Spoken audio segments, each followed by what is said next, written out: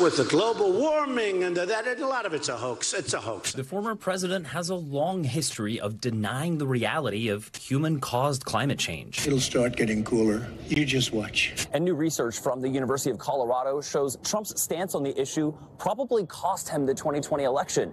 That's because 2/3 of voters ranked climate change an important issue, and 77% of them voted for President Biden. Maybe climate change for some voters has become a litmus test issue. The evidence for it is so strong that if they see a candidate denying the issue, then maybe they think, I wonder if I should trust this candidate in general. Matthew Burgess led the research, crunching numbers from exit poll data and running it through models to calculate roughly 2.4 million voters chose Biden over Trump based on climate change.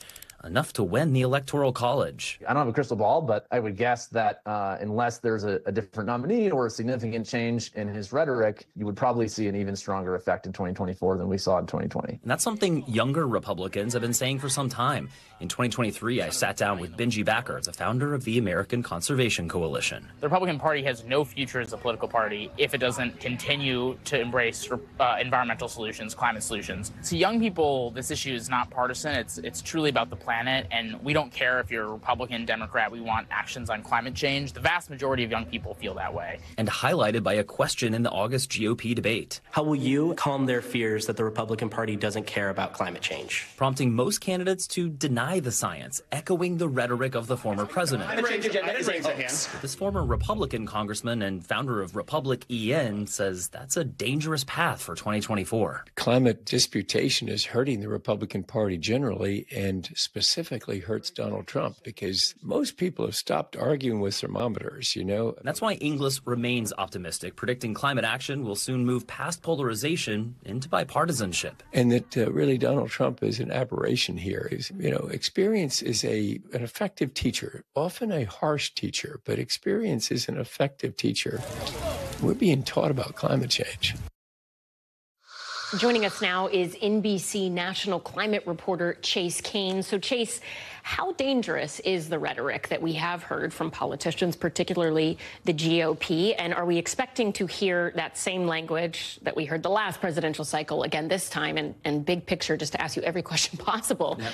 I mean, what should people watching that think and be processing the rhetoric as? I mean, it's not just words, right? It has real impact. Yeah, I mean, I think anytime you have someone denying facts, denying science, that's a dangerous thing. And to be clear, there is broad global scientific consensus on climate change. More than 99% of all peer-reviewed research says this is happening and humans are causing it. So when you have, a former president and a major head of a political party, essentially, like saying that this is a hoax, saying that it's not real, of course that's dangerous. I think all indications are that he's going to continue saying those sort of things until maybe one day he doesn't. But, as we heard in the story, there are Republicans, certainly climate conscious Republicans, who say this is hurting us, not just you as a candidate, but this is hurting us as a party to continue denying science.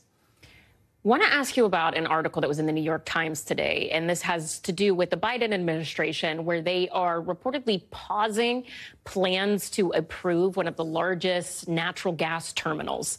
Walk us through that. What is that? What does that mean? And from a political standpoint, for those young voters that tend to vote for Democrats and they're maybe seeing that, what will they make of it? Yeah, so the quick TLDR, if you're not familiar with the backstory, is basically when we take natural gas and liquefy it, supercool it so that we can ship it around the world to Europe, to Asia.